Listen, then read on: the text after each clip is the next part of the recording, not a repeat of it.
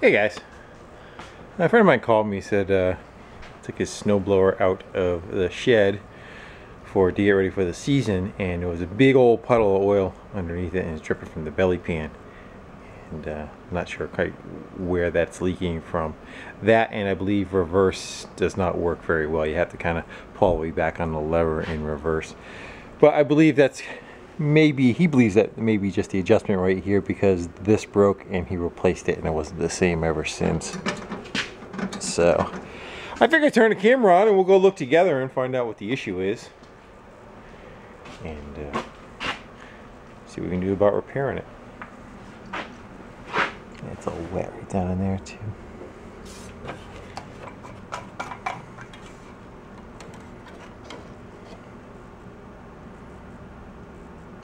I'm going to wipe that stick off and just make sure that we're not dealing with, sometimes the float can have an issue in the carburetor, and what it does is the fuel drains out of the tank, runs in through the carburetor, past the rings, down to the oil, and then the oil level comes way up and then causes a leak. So let me just double check that's not going to be our problem. Let me see if I can set you up. You good?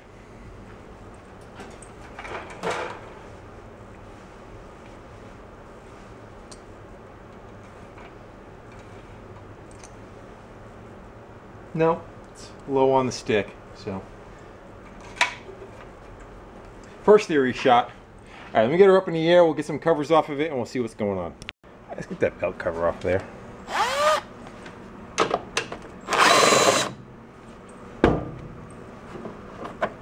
Cover's got some cracks in it. This machine's about 12 years old.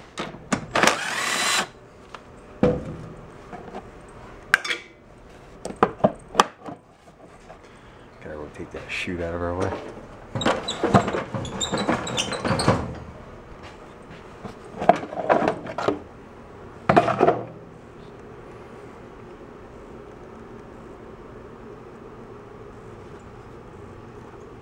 Get a better light.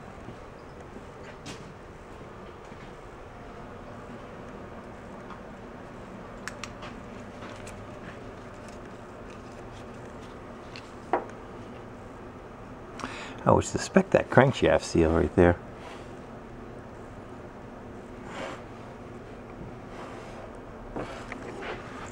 Yeah, that's between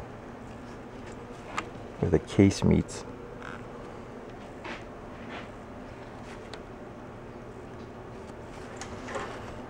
Let's get that piece of tin in the way, so it's a little hard to see.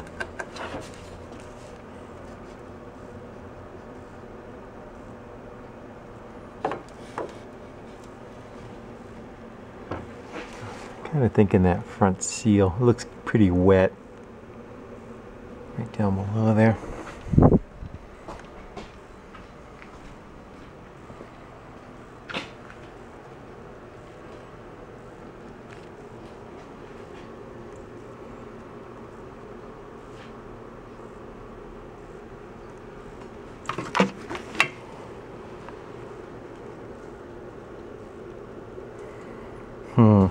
But I'm not positive of that.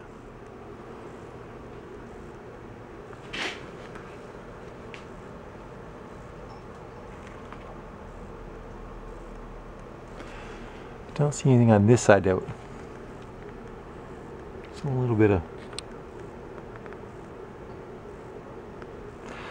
I think we should probably take some of the hardware off the front, see if we can get this tin out of our way and get a better look. In worst case, we just kind of run it. But the thing is, it's got me a little confused, is that he said it was sitting in the shed, and then when you moved it out of the way of the shed, there was a bunch of oil down there. So that would not be the crank seal, because it has to be running and splashing for that to do that. Again, let's get some of the stuff out of our way. It's got to come off anyway for any kind of service, no matter which one it is. We have to dig that far, so let's do it. Let's take the belly pan off. You can kind of see where the oil's been collecting underneath it and dripping out those holes. But again, that theory doesn't help us much at all. So I'm not sure, I haven't looked this machine up, but I have a feeling you have to split this one and when you do that, it allows slack to get the belts off. So it's going to be these two bolts and then the two on the other side. And you leave the bottom ones in, and you can kind of pivot the machine in the middle, and when you do that, it makes play for the belts and a space for the belts to come off. So let's see how well that plane comes out. Just figured I'd show this. So I went to go and just find out what size socket that was and confirm it, and the hardware is not even tight. I know we had it at a dealership at some point and they put a new belt on it last year. Let's go check the other two. Yeah, that one's loose. One of them's hand tight. Got a jack stand by the handle ready to catch it. I'm gonna leave the rods all connected. Not sure if I need to pull them off yet.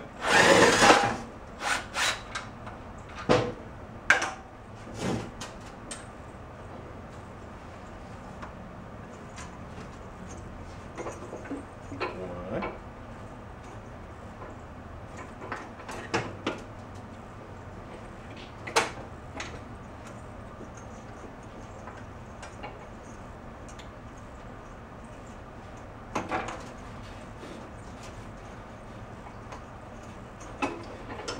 Two.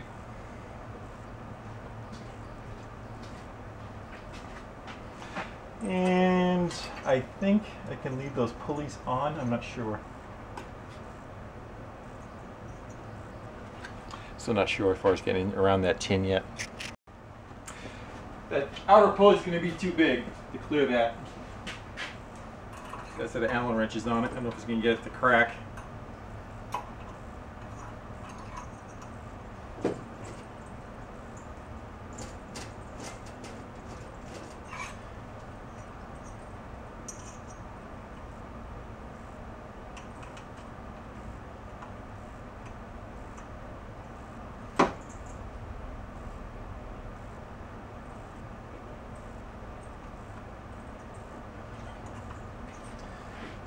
They are going to put up a fight.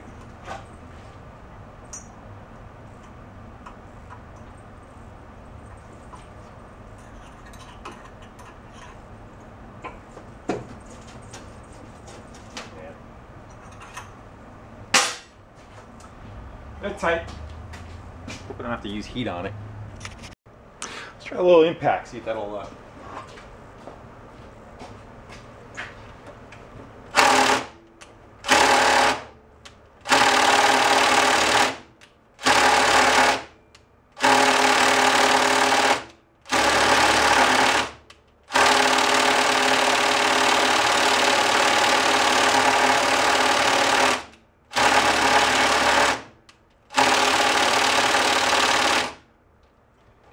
puking out rust.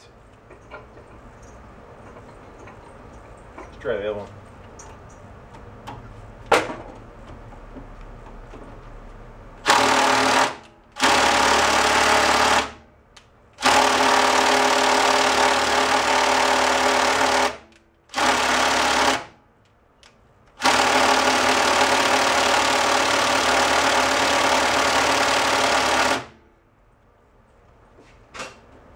Nope, don't want to play. Issue a little penetrant down there and give her another shot. I got too caught up in that. I took the rest of that belt guide out of the way so we can get that tin forward and we'll look behind it. We don't see, it's damp, but it's not.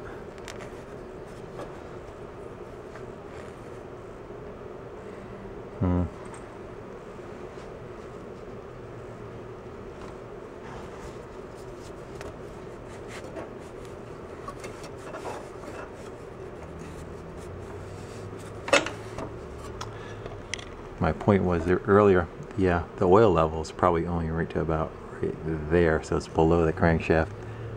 And unless it was stored up on its bucket, it really shouldn't have a reason to be leaking.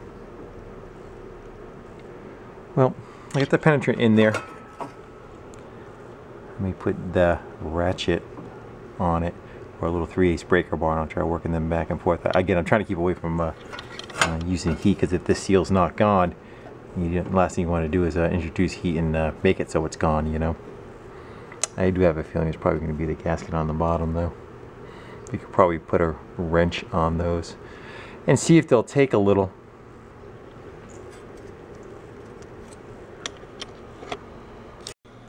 Yeah, so before I dig that hole, let's not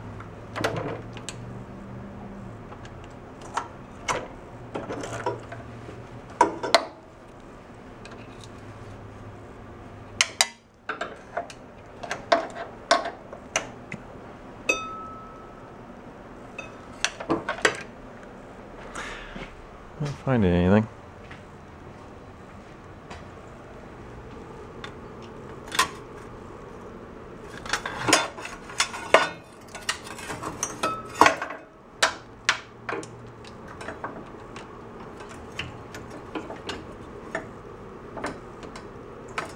Yeah, not really. There's nothing that's causing that.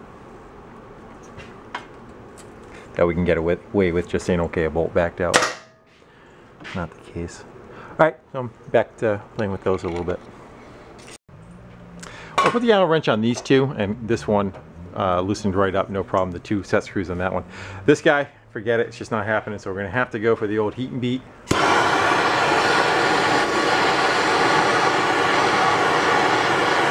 Let it burn off all the PB blaster.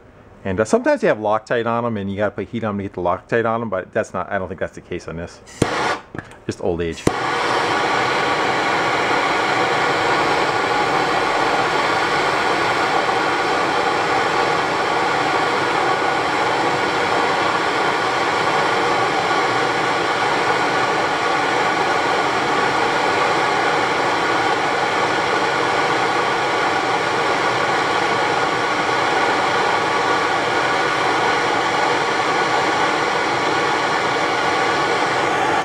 Last thing I want to do too is distort that pulley at all.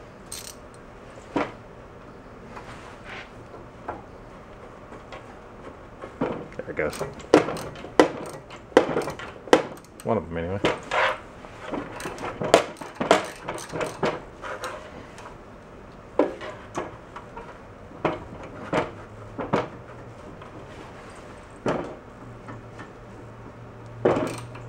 Yeah, good. Not saying the pulley's going to come off the shaft at all. That's a whole nother game by itself. But at least we got the set screws out.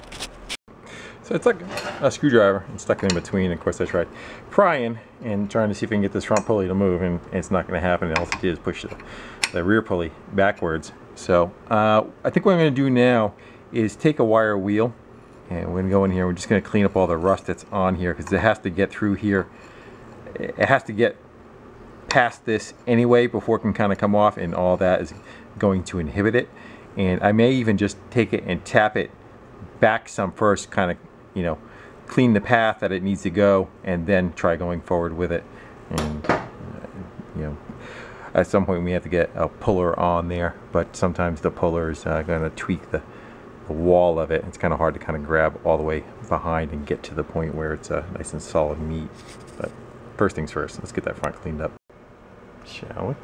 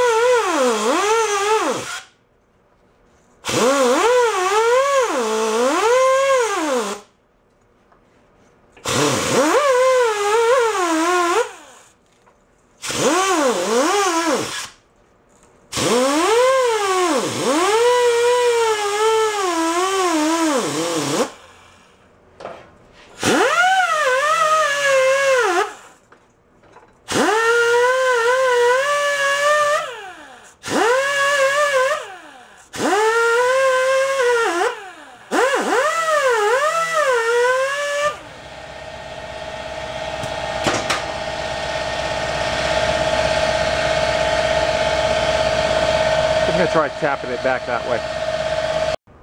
So I took some I took the set screws out, then shot some PB blaster both sides and then through where the holes are, and we'll see if we can kind of get that sucker to go. Tap backwards first.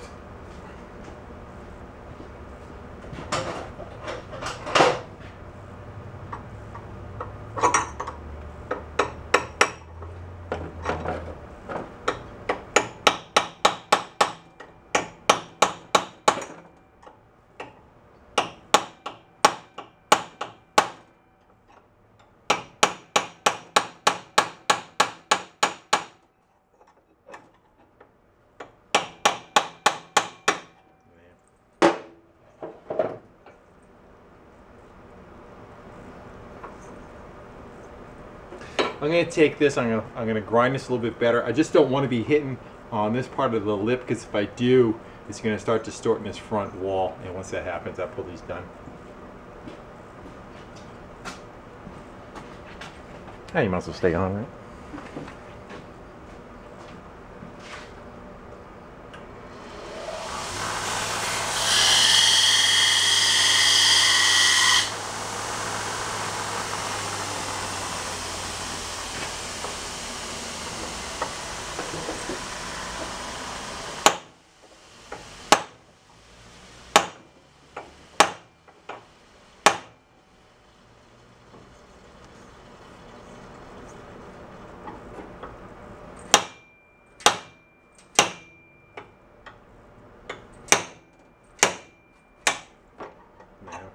We're kicking over.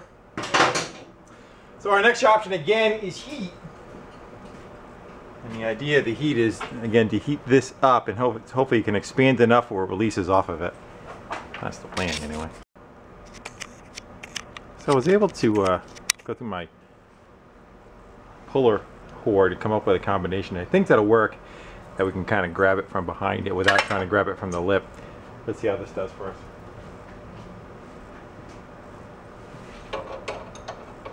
Or it could slip right off.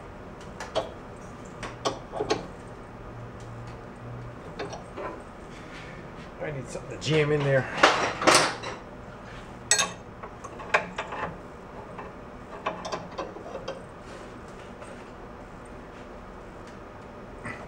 Yeah, that was never going to go.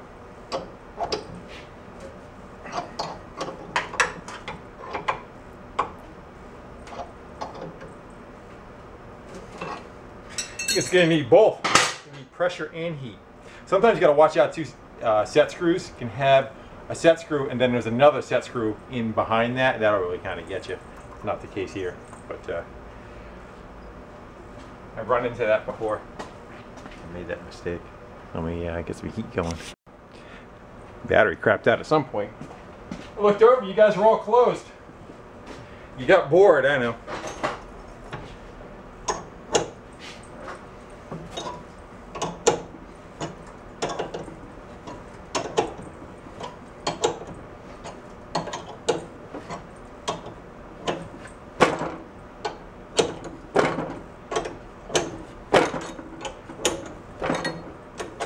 Remember, grab that with your hand while it's nice and hot. That wasn't so bad, now was it? I gotta get the inner one.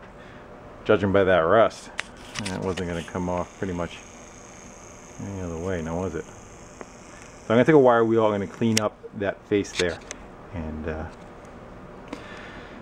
make a place for the other one to come off. Well, fight us so much. Let's see how the little one wants to play.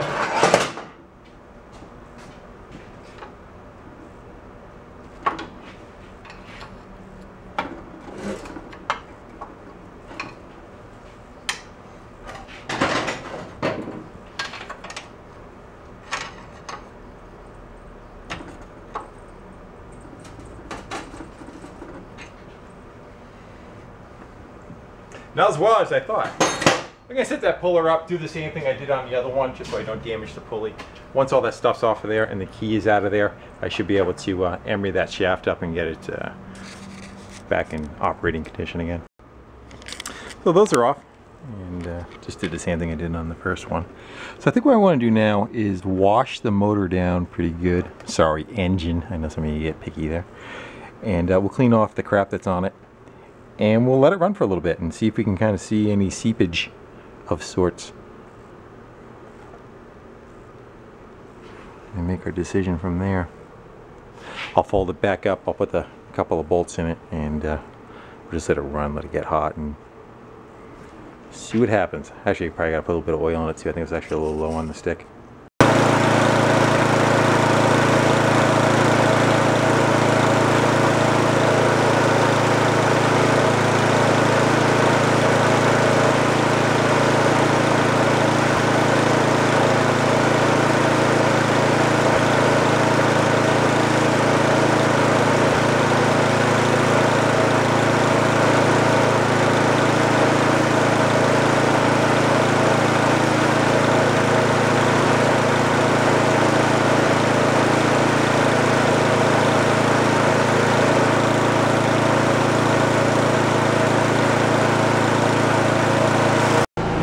So I cleaned up that machine out there, and I'm going to let it run for a while, and we'll see if we start seeing any oil drips from it. I just started it.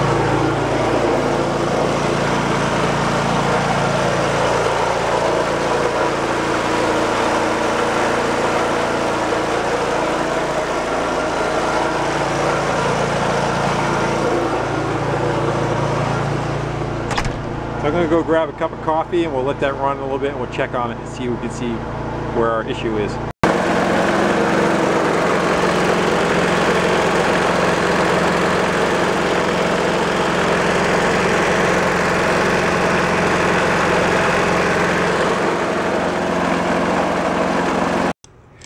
Well, I was trying to get in there with a mirror to go show you, but I can't do it. So you can see it's wet right here. When I look up inside the hole, it looks like it's dripping right from the bolt location. You know, here's the bolt here. Well, there's one right here. And I believe that's where it's dripping from. So I am going to pull that bolt out and probably use some Right Stuff. It's a gasket sealer, gasket maker. That's I'm growing pretty fond of, and we'll kind of fill the hole with that. I have a feeling that on the inside, this is where, you know, on the other end, on this side, on the inside where it's sealing, there's probably a tear in the gasket between the hole and the bolt, and it's seeping right through, and then there's probably a lock washer on the end of it. It's probably dripping right out of the end of the lock washer. So I'm gonna go take care of that. Well, there's the bolt out of there. I cleaned it up, and then I goobered it up with the right stuff. Little gasket maker.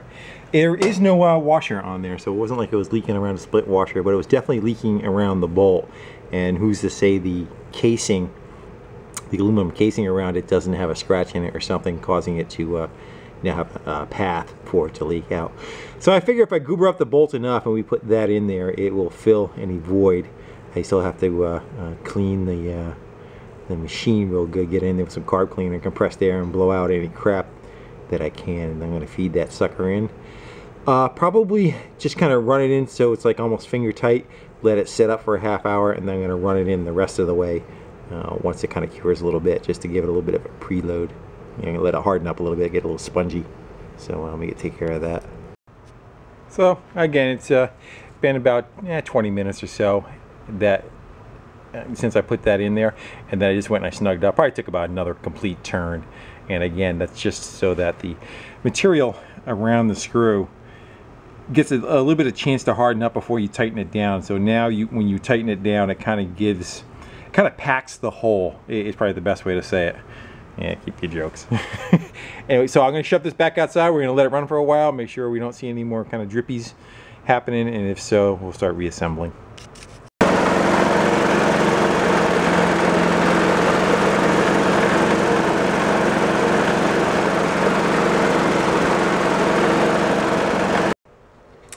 I pretty much put everything back together. Of course, it went back together much easier than when it came apart because everything was nice and cleaned up inside there.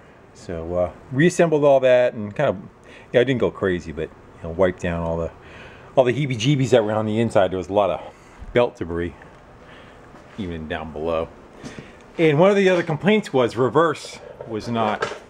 It really didn't have much of a reverse, and these use a drive disc. That's that rubber disc right there, right in the center of your screen, and it runs off the flywheel in the front, the pulley, You can see where the paint's wore off. That's mostly where first and reverse is close to the center, and as you get further out, it gets into a taller gear, almost all the way out to the very end. It'll be like 5th gear.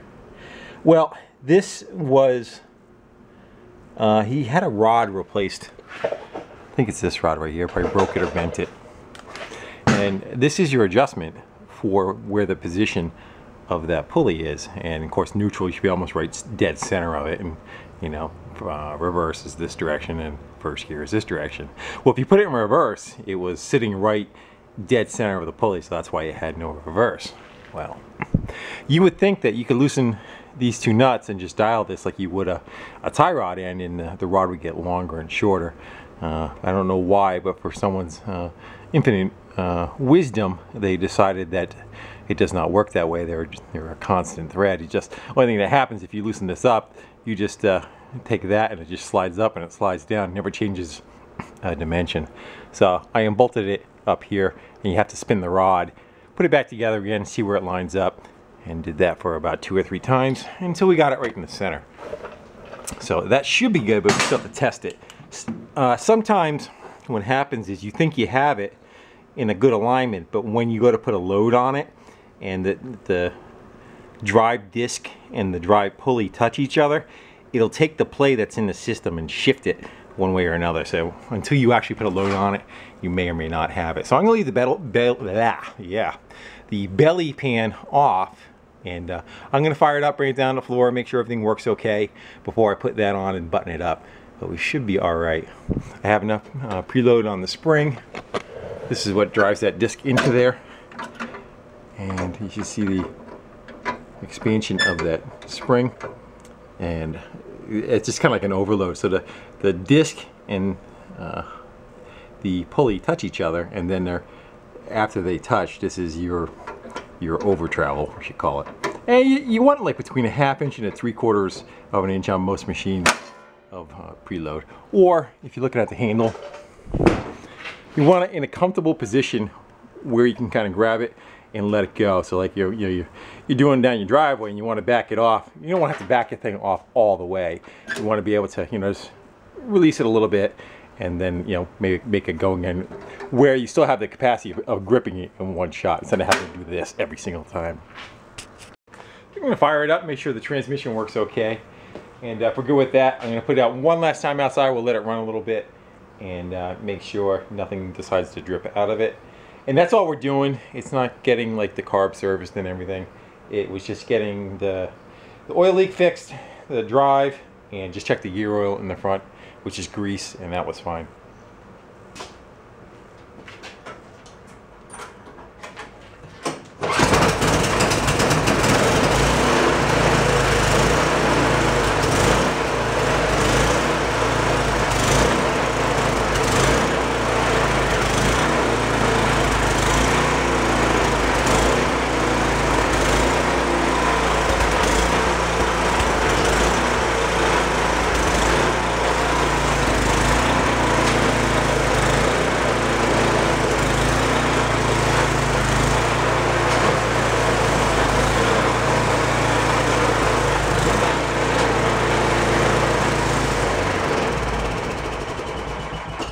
See what I mean by it? When it went reverse, it didn't have enough snot to move it. When I grabbed the linkage and I pulled up on it, it still it did go in reverse. At first I was thinking the drive disc wasn't catching. So that's exactly what's happening. The slop in the linkage is allowing it to go back into the center and not do anything. So I got to turn it a little bit more and let it favor towards reverse a little bit more. Plus first gear seemed like it was a little fast. So I'm going to go adjust that one last time. So I already loosened this guy up on the top already, and I'm just getting ready to finish taking that off. And so I need to pull, this rod needs to get pulled more for reverse, so I want to tighten up even a little more. Let's go 2 turns.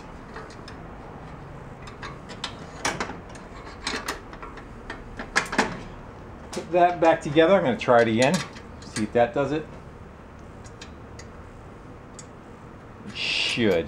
I can imagine how bad, I didn't test it before I took it apart, but I can imagine first gear must have been like third gear. And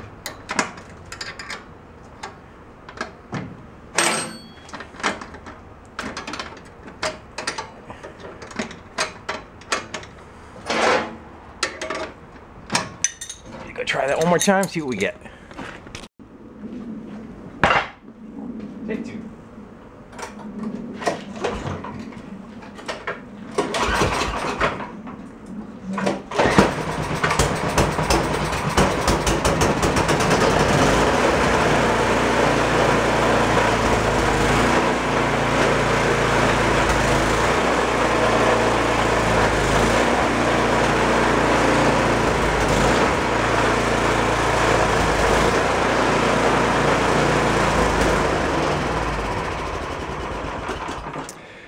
It's better. First gear is still a little faster than reverse. They should be about the same. So I'm going to go one more turn and we're going to call it good.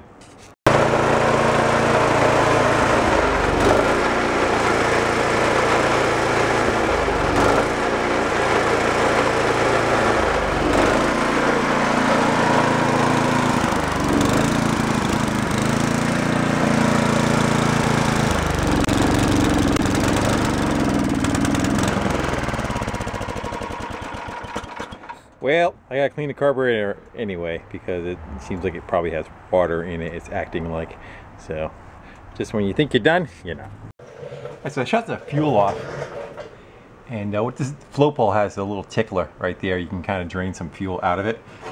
So I have my white cup. See if we can get that up inside there. And I just want to look at the fuel that's coming out and see if it's got a, the problem is it's going to want to run down a screwdriver.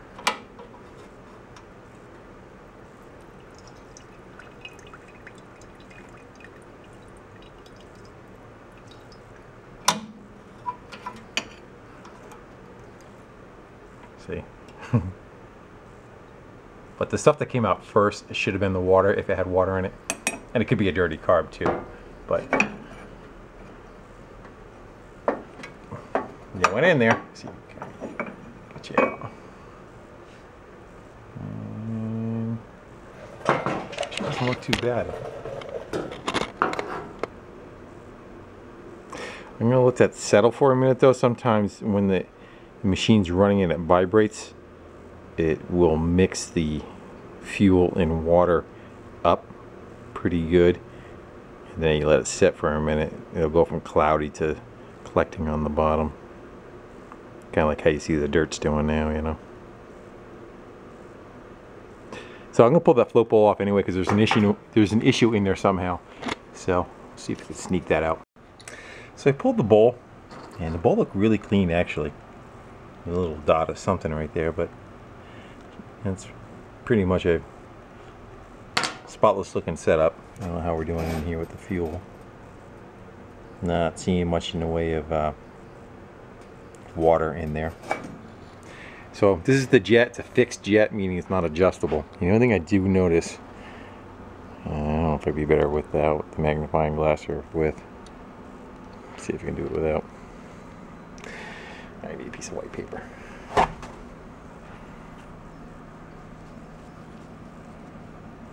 And focus. Can you guys see that the hole right there? There's a piece of like the, it looks like a piece of the gasket is up blocking the hole. That's the only thing I see. That can be any kind of issue. Not saying that that center is not plugged. I don't know until I blow it out. But it seems like it's more the idle circuit is not working, which is about a 50-50 whether it's going to recover on that carburetor, the style of that carburetor.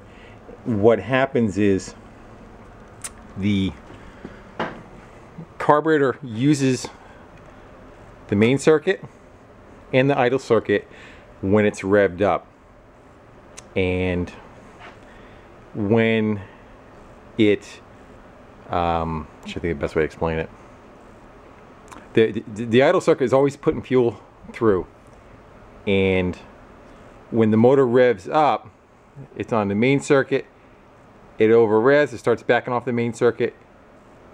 If it goes down to an idle, there's nothing there, so then it kind of drops right off. Then it goes full throttle again to try to recover. That's where that hunting kind of comes from. And a lot of times you can kind of tweak it by turning the choke off a little bit. on a little bit, and you're riching up the mixture. But what happens is, because there's no idle circuit, it's lean throughout the whole thing, and that's when you saw like the sparks and the exhaust getting hot. That's a good indication of running lean. Running lean means it doesn't have enough fuel for the air fuel mix, and when you do that, it runs at a hotter temperature. So could be a bad carb. I'm gonna blow it out, put it back together, and see if it gets any better. One thing I should have tried before I shut it down is brought the idle down and see if it idled. If it did not idle, then you definitely know there's no idle circuit. But I was of the assumption that there was gonna be water in the fuel. That's what happens when you assume. Let me go blow that out, put it back together, see what we get.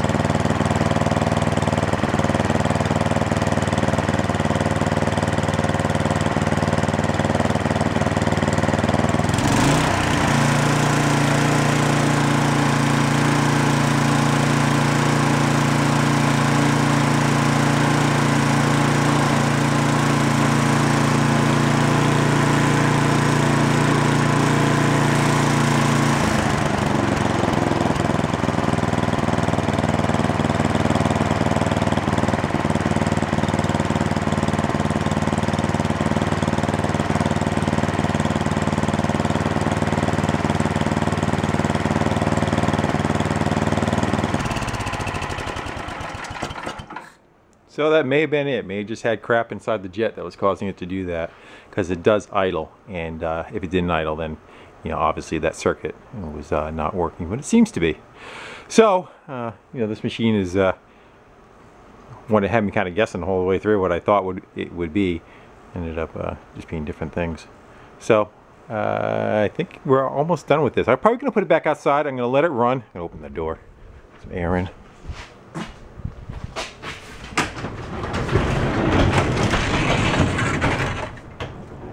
Because it's run for a while, and it did hunt every time I kind of started it up till it warmed up a little bit. If it does it again, I'm going to give it a little bit of choke and see if it kind of cures itself. But again, it still could have carburetor issues. More than likely it has carburetor issues, especially with the carburetor being that clean. I was kind of suspicious. Anyway, like somebody was in there before and already cleaned it. So I'll call him up and see if he had a ongoing problem with it last year doing some hunting, and if he just kind of ran it like that or not. So that's it for this one, probably. Again, I want to thank all you guys for watching, and all the well wishes for the holidays. I appreciate it, and the same to all you guys. And yeah, I'm just glad that everybody seems to be, well, for the most part, seems to be enjoying just hanging out in the garage wrenching with me. I never would have thought it would have been so popular as what it is. But again, guys, thanks. I guess if it's something you like, people can, it's not fake. It's just, I like getting into what makes stuff tick, and I guess maybe it hits a note with everybody too. So again, then, guys, thanks for watching, comment, and subscribing. See you later.